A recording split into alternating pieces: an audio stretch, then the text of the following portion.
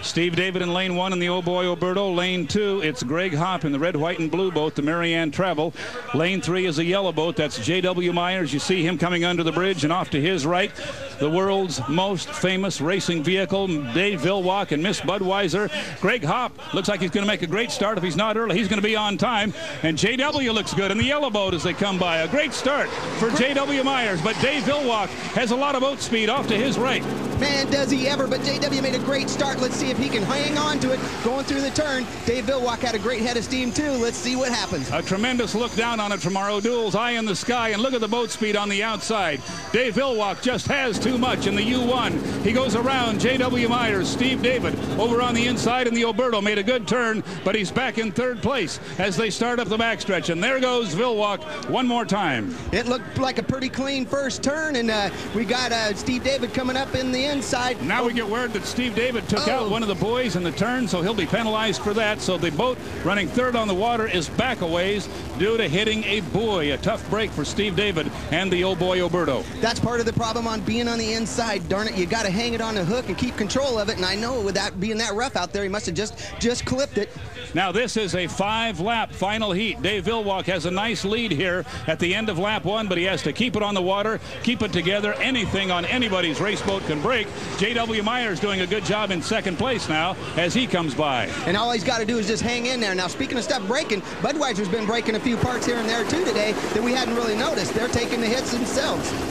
So it's certainly a long ways to go here, but Dave Villwock has established a nice lead by a little more than a rooster tail in Miss Budweiser as he goes up the backstretch for the second time. It's back about 2 rooster tails to J.W. Myers in the U8. Then the Oh Boy Oberto starts up the backstretch, but we believe he'll be back. What is the penalty for hitting a buoy, Mark? About a lap? Yeah, that's a 1-lap penalty. He's out, and then plus he's got to pay for it. So a little monetary fine there while you're at it. J.W. slowing down. The U8 has a problem. Now, it won't hurt that Steve David's going by him because he's down lap. Oh, J.W. is going to lose power. Oh, no, I don't know. What could be engine problems, could be a prop. You never know, but that's too bad because he had a great start. He was holding on to second place. That would have been great for national high points. Now it's almost a half a lap between Dave Villwock, who is coming down the front straightaway to complete lap 2. The second place boat is all the way back to the bright orange Elam Plus. He was one of the trailer boats, so we've had a lot of attrition here so far. I only see 4 boats running on the race course right now. Coming down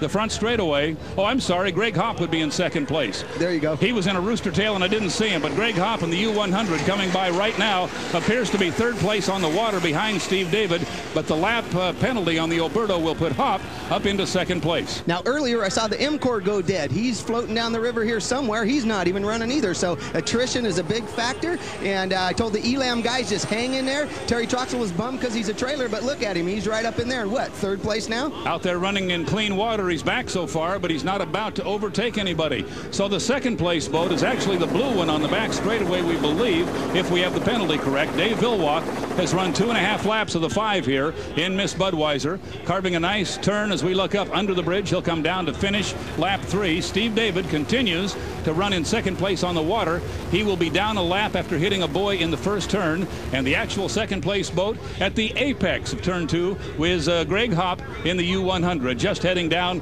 to start finish now. Here comes Dave Villwock finishing another lap in Joe Little's Miss Budweiser, and he's on his way to the UIM APBA World Championship. Well, that'd be a great thing for the Budweiser to win the World Championship, but I heard him compressor stall as they came by just a little bit. There's always a gremlins, and when you're out front leading, you really worry about things holding together for you. This will be a tremendous disappointment for Steve David and the Oberto crew because they have had a great weekend. A second place finish here would have been a good, strong, outstanding weekend for them, but apparently a penalty is going to cost them second place after hitting a buoy in the first turn.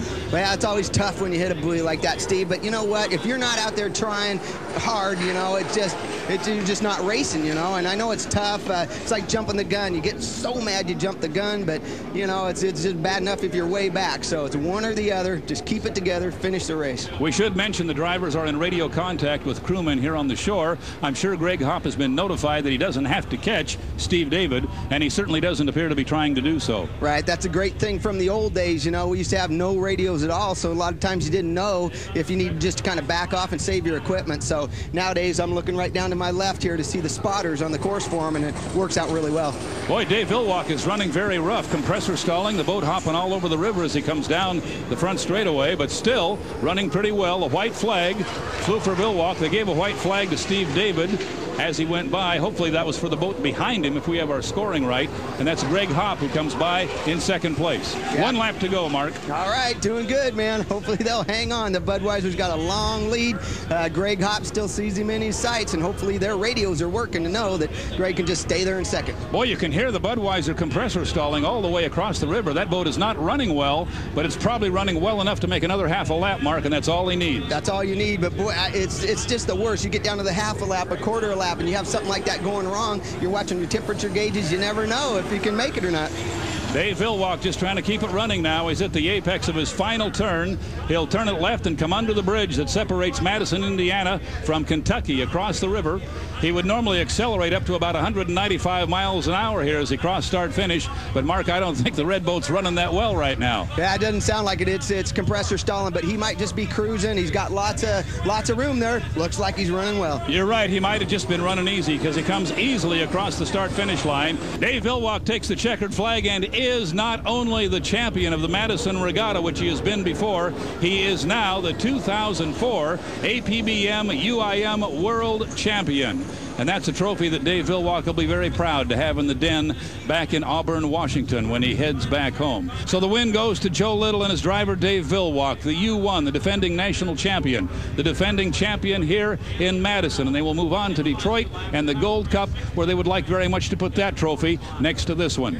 The order of finish: in first place, Dave Villwock and Miss Budweiser. Second place went to Greg Hopp in the U100 Miss Marianne Travel. The apparent third place finisher, Steve David and the Old Boy Oberto, dropped down to fourth place after a 1-lap penalty for hitting a buoy.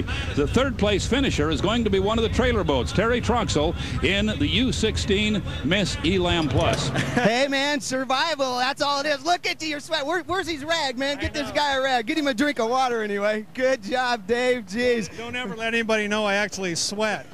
Okay, we won't tell anybody. He's sweating right now like crazy. But that was a workout. Boy, that was rough, but Bud guy set the boat up perfect. We changed the leading edges on it to make sure that we could keep the throttle all the way down, and I could. Trouble is, the driver's about to wear out. That was tough getting through that water. I know, been there, done that. I told the guys up there, man, these guys 5 laps doing this, but hey, World Championship has got to be worth it. Hey, that's cool. That is Budweiser cool. Madison Regatta World Championship goes to Dave Villwock in Joe Little's Miss Budweiser. First of all, though, a report on Mike Weber. We know now what happened. The hatch under his feet, an escape hatch, which Mark knows so well, came out. He got a dose of the Ohio River from below. Now he has bumps, bruises, some strained muscles. He's going to be okay, but that hurts. You know, don't you? Oh, it hurts, and it's scary, too. It's right underneath your legs. You know, it's your escape hatch that you get out of if you're upside down. And when it comes open at those speeds, it's atrocious. It'll get you hard.